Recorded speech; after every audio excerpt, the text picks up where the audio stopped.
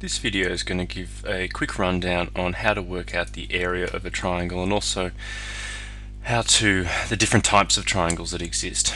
Now, as always, this video clip is available at the YouTube channel for the school. So the first thing we should get clear is, what is a triangle? Now, a triangle is a geometric shape, a three-sided shape, and if you look at this tree here, you can see the three different sides of it. There's this side up here, there's that side down there, and then there's the third side along here.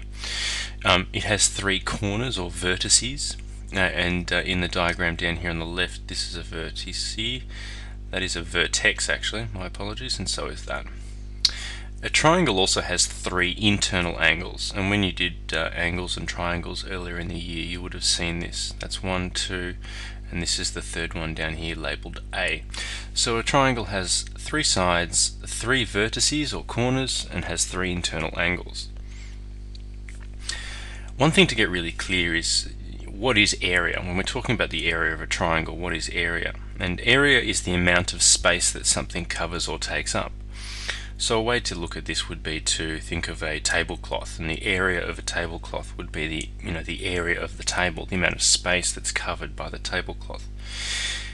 Area works in two dimensions, for example, length times width or height times width. Just have a quick rundown through the dimensions. This dot here has no dimension. A line going left to right like this has one dimension. Something that goes left and right like that is said to have two dimensions, and three dimensions obviously would be a three-dimensional shape such as a cube that I'm going to try and draw here. Keep in mind I'm a maths teacher, not an art teacher. So you've got no dimensions, one dimension, two dimensions where area fits in, and three dimensions. Three dimension tends to talk about volume, which we'll get to later. So to work out the area of a triangle, there's a formula. Now, a right-angled triangle. Now, if you look here on the right-hand side, there are two right-angled triangles. We know they're right-angled triangles because they have a 90-degree or right angle in them. Now, the area of a triangle, if you look closely, if you put these two triangles together, you'd get a square or a rectangle. Either way, you get a four-sided shape.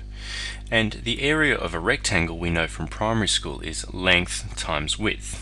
So, if a triangle or a right-angled triangle is half of a rectangle, we should say that the area of a triangle is 1/2 times by the base times by the height.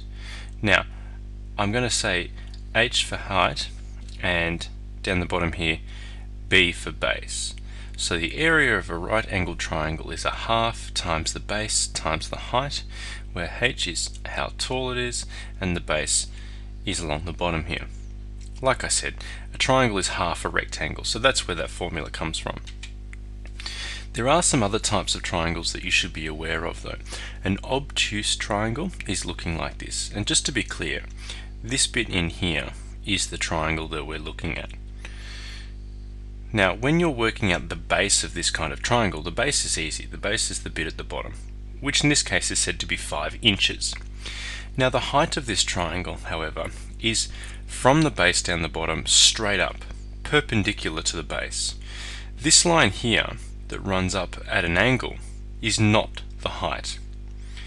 To work out the height of a triangle, you have to look at a line that is perpendicular to the base. So you find a line that's perpendicular to the base, even if you have to invent it like we have here with dashed lines, and then you take that as the height. That's for an obtuse angle. Another obtuse triangle, Another type is what's called an acute triangle down here. Now, an acute triangle is quite similar, except that there is this acute angle over on the right-hand side here.